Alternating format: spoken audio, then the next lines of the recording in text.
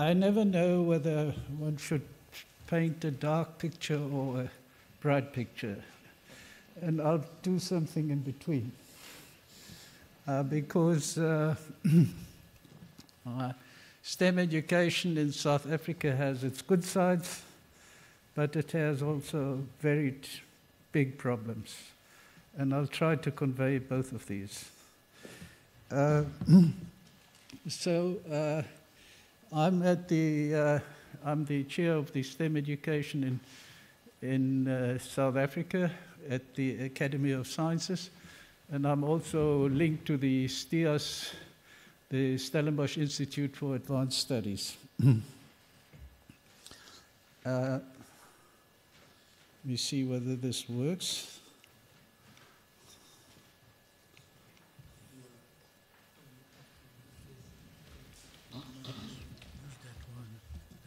Okay. So I just remove that one, okay?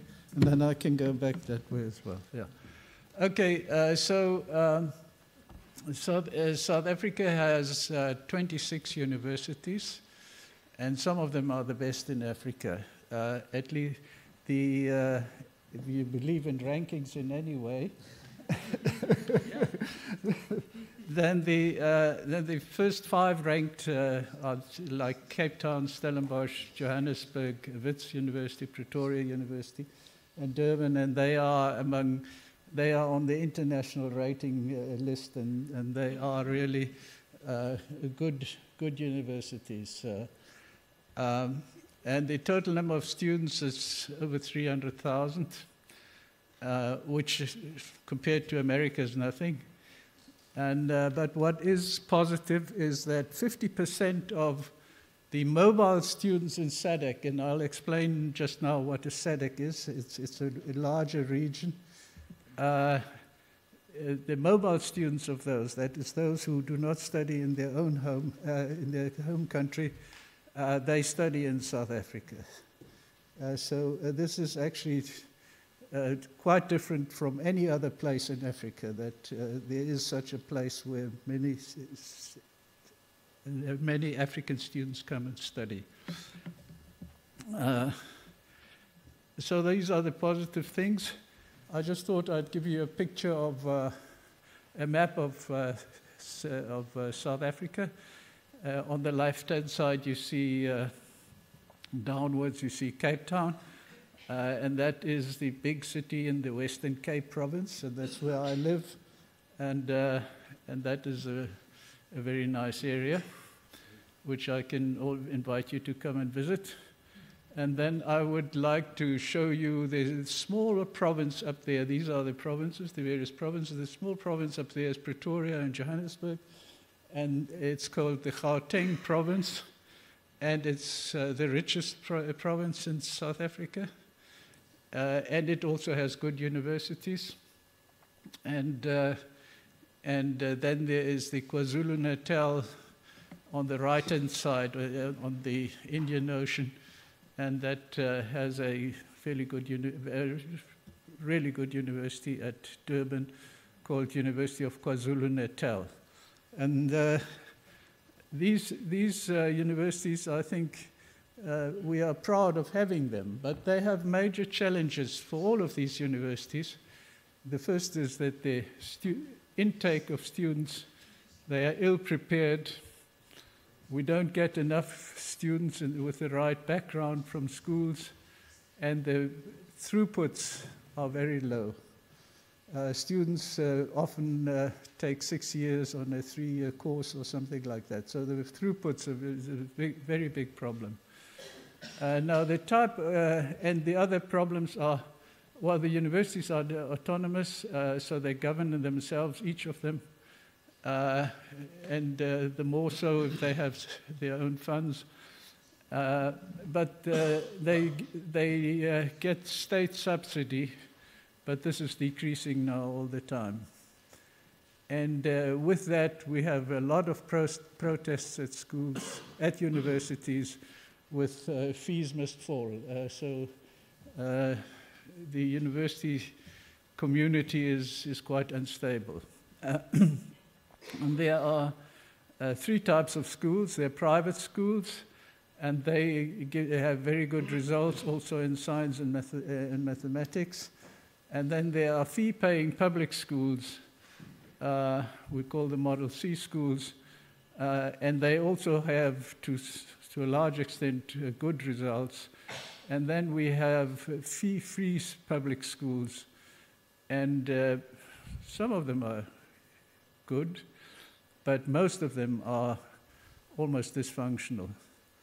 And this is terrible because it perpetuates the difference in our community, that the people who do not have money and they cannot pay for schools, the kids don't get the right type of education.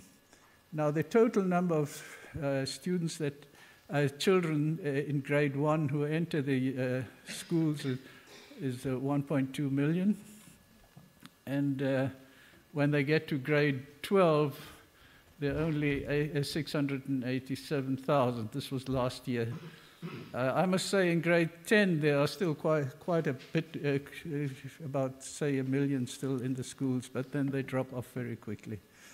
And the results in maths and science are considered to be gatekeepers for all the important courses like engineering, medicine, and so on. And so this brings into our science and maths education an element of grade chasing. People in the last 3 years before they try to get the best possible points, marks, and so on, and then they don't really learn that much, but they are being assisted from outside with outside help to get through at a level where their grades let them go into universities. Now, South Africa has 3 academies.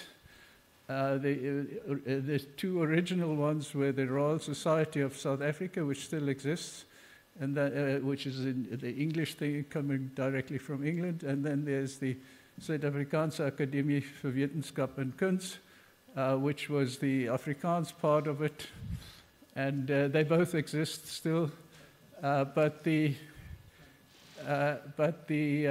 National Academy now is ASAF, the National Academy of Sciences, and it is recognized as such by government, and it is appointed by government, and the government also asked us to do certain things. Now, recently in the STEM education, just to give you a flavor of what we do, we had a consensus study on agricultural education and training, and this was necessary to change the whole system of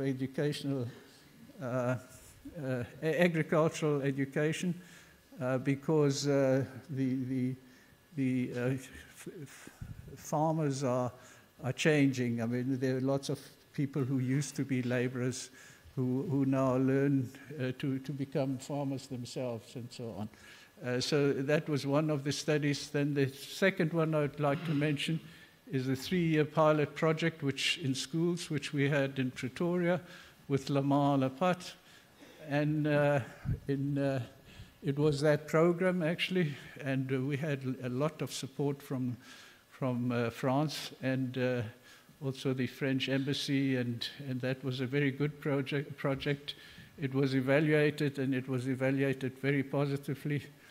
Unfortunately, we didn't find money to continue it, but we haven't given up yet.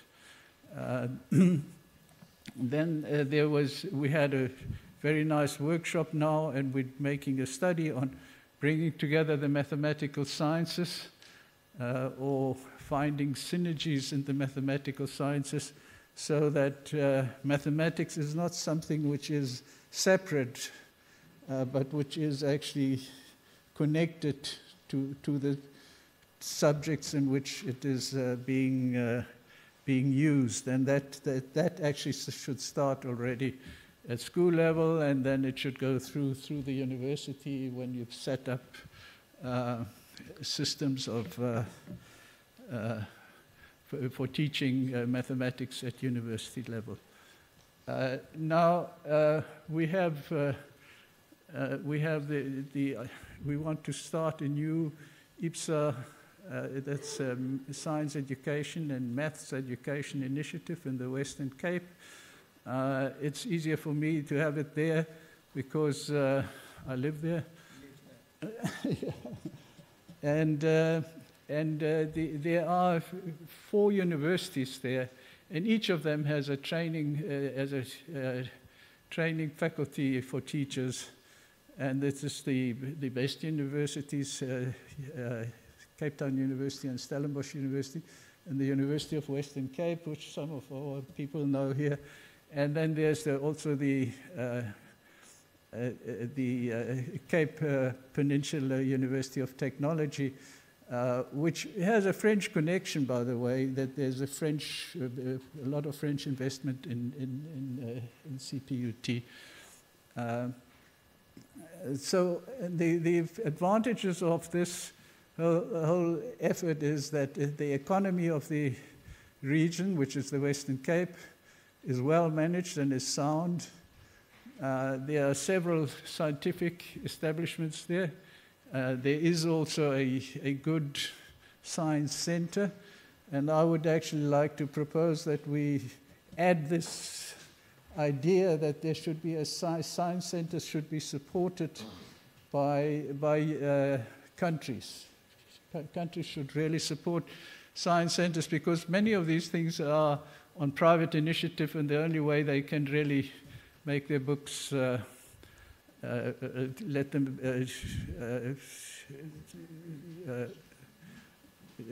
they balance their books is by asking for contributions from people who visit there.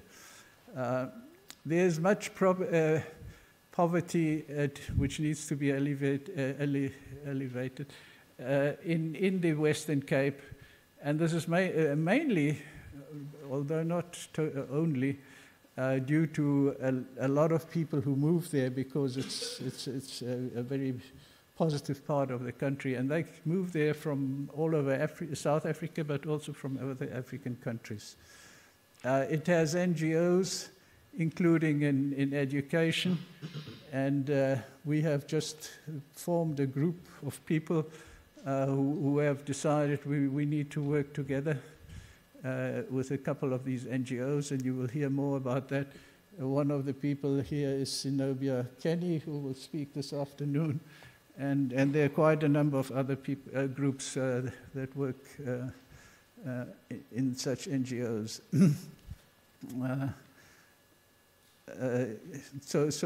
And these are, of course, in education.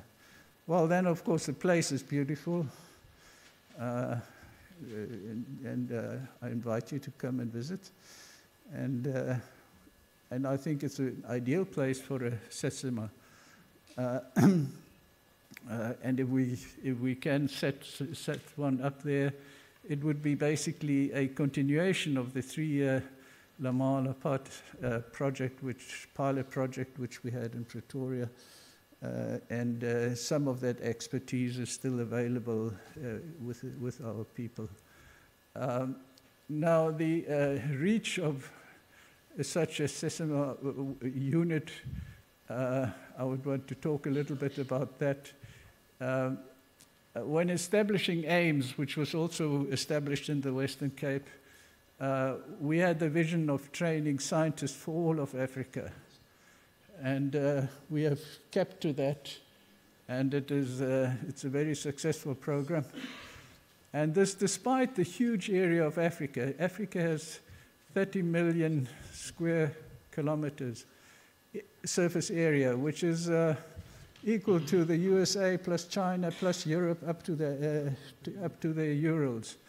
It's really very, very large. And despite the huge diversity, and despite its population of, when we were in 2002, it was 1 billion.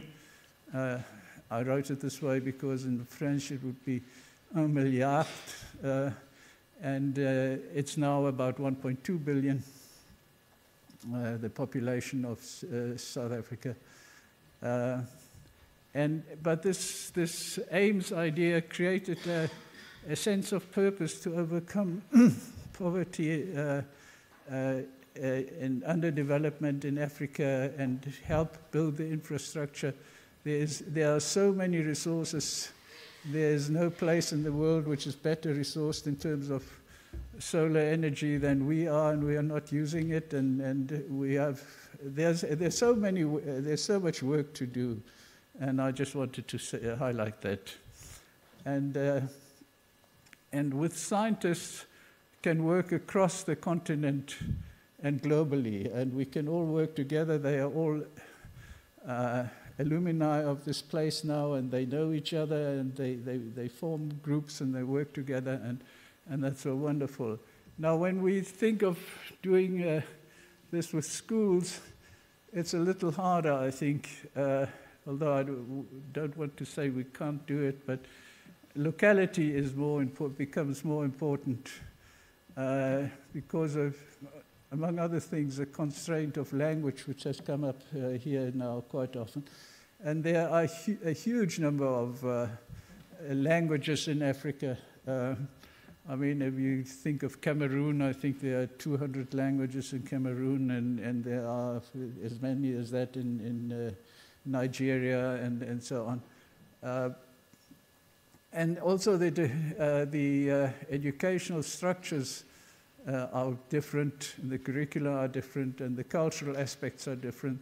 The way you treat people, you greet them, and everything is so different that it's something you have to take into account when you do things like this. Well, the first step for us, if we had such a place, would be starting it off in the Western Cape, where we could make a really good center, and then we would create it across South Africa, and the 9 provinces. South Africa has 9 provinces and 11 official languages, and this is already quite a challenge. And then English is still the official one of the official languages, which we would use, of course. And we have one, and each province, each of the 9 provinces has its own education department for the implementation of programs and so on. But we have a basic education department, which in Pretoria, which determines general policy and the guidelines and sets guidelines for all of this. Now, the next step would be the inclusion of the SACU, which is called the Southern African Customs Union, and it includes Botswana, Namibia, Lesotho, and Swaziland. And they would also fall in quite reasonably easy because they're also English as main language, and then the other indigenous languages are also similar, and there are the school programs are similar. But the next great step would be to go for SADC, which is Southern African Development Community, which exists of 15 states and a land area of almost 10 million square kilometers, and it's the size of the USA, and a population of 277 million people.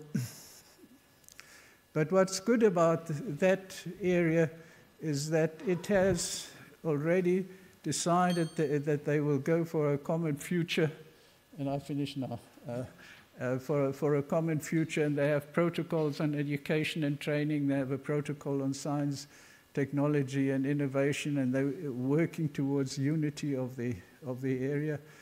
And as I said, 50% of the SADC students stay within SADC countries, the mobile ones. And the languages involved there are English, French, Portuguese, Swahili, and many, many indigenous languages. And I don't think we should underestimate the language problem, particularly if we want to start with these programs quite early, because in the first 3 years, normally in all these regions, there are still, courses are still given in indigenous languages, and then there's a switch in grade 4 to English, which is also quite a problem.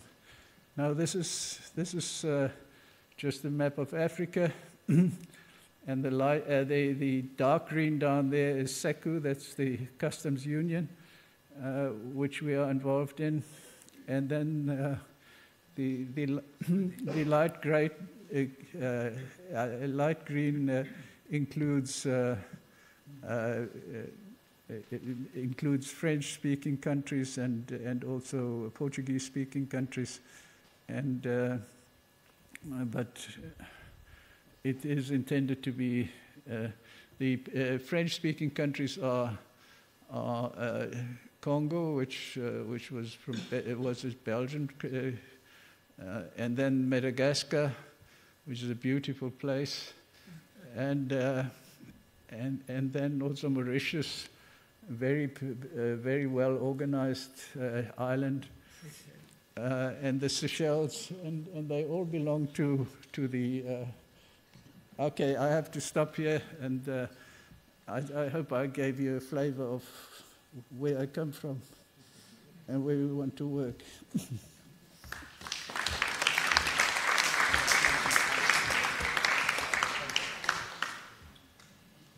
Well, Fritz, thank you very much. We had a very good advocacy about Western Cape harboring a SESAME center, and you did it very well. So are there any questions, observations?